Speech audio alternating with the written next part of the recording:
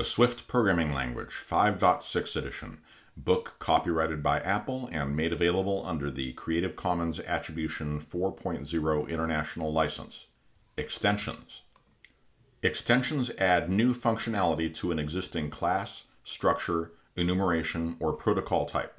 This includes the ability to extend types for which you do not have access to the original source code, known as retroactive modeling.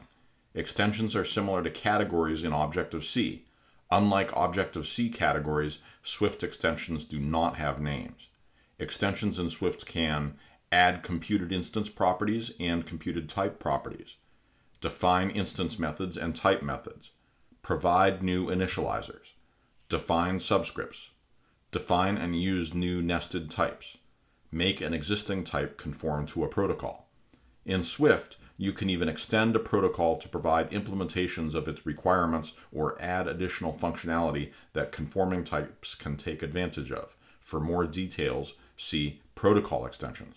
Note, extensions can add new functionality to a type, but they cannot override existing functionality. Extension syntax. Declare extensions with the extension keyword. An extension can extend an existing type to make it adopt one or more protocols. To add protocol conformance, you write the protocol names the same way as you write them for a class or structure. Adding protocol conformance in this way is described in Adding Protocol Conformance with an Extension. An extension can be used to extend an existing generic type, as described in Extending a Generic Type. You can also extend a generic type to conditionally add functionality, as described in Extensions with the Generic Where clause. Note, if you define an extension to add new functionality to an existing type, the new functionality will be available on all existing instances of that type, even if they were created before the extension was defined. Computed properties. Extensions can add computed instance properties and computed type properties to existing types. This example adds 5 computed instance properties to Swift built-in double type to provide basic support for working with distance units. These computed properties express that a double value should be considered as a certain unit of length. Although they are implemented as computed properties, the names of these properties can be appended to a floating point literal value with dot syntax as a way to use that literal value to perform distance conversions. In this example, a double value of 1 is considered to represent 1 meter. This is why the m computed property returns self. The expression 1.m is considered to calculate a double value of 1.0. Other units require some conversion to be expressed as a value measured in meters. 1 kilometer is the same as 1,000 meters, so the km computed property multiplies the value by 1,000 to convert into a number expressed in meters. Similarly, there are 3.28084 feet in a meter, so the foot computed property divides the underlying double value by 3.28084 to convert it from feet to meters. These properties are read-only computed properties, and so they are expressed without the get keyword for brevity. Their return value is of type double and can be used within mathematical calculations whenever a double is accepted. Note, extensions can add new computed properties, but they cannot add stored properties or add property observers to existing properties. Initializers.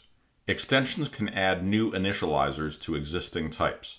This enables you to extend other types to accept your own custom types as initializer parameters, or to provide additional initialization options that were not included as part of the type's original implementation. Extensions can add new convenience initializers to a class, but they cannot add new designated initializers or deinitializers to a class. Designated initializers and deinitializers must always be provided by the original class implementation.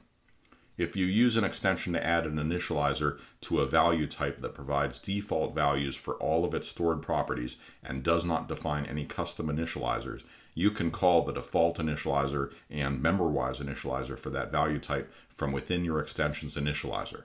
This would not be the case if you had written the initializer as part of the value type's original implementation, as described in Initializer Delegation for Value Types. If you use an extension to add an initializer to a structure that was declared in another module, the new initializer cannot access self until it calls an initializer from the defining module. This example defines a custom rect structure to represent a geometric rectangle.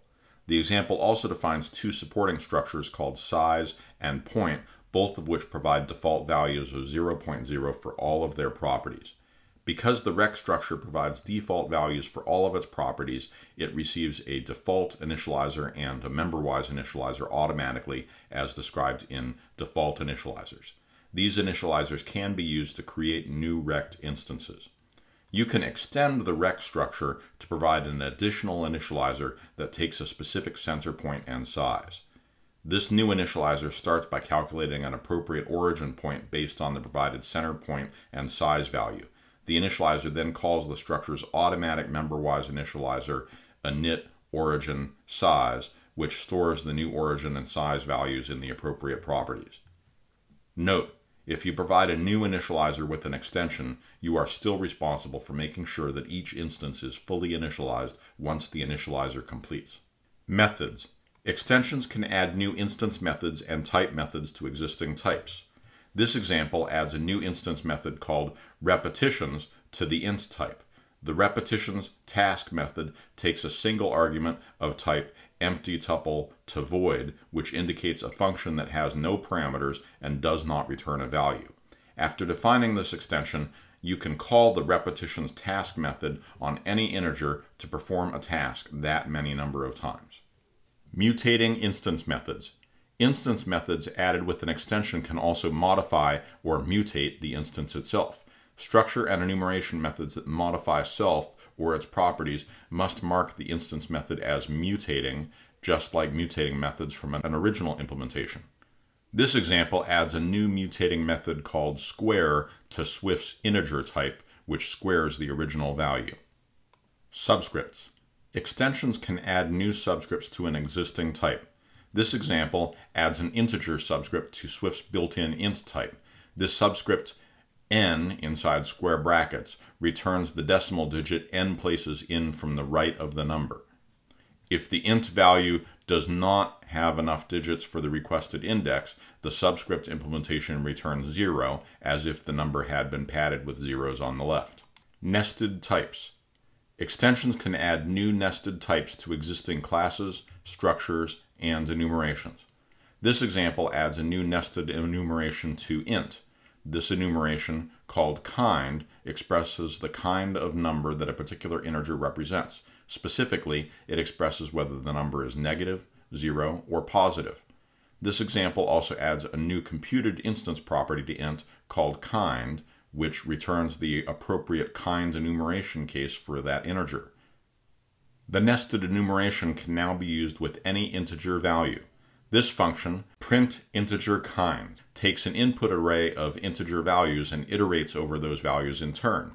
For each integer in the array, the function returns the kind computed property for that integer and prints an appropriate description.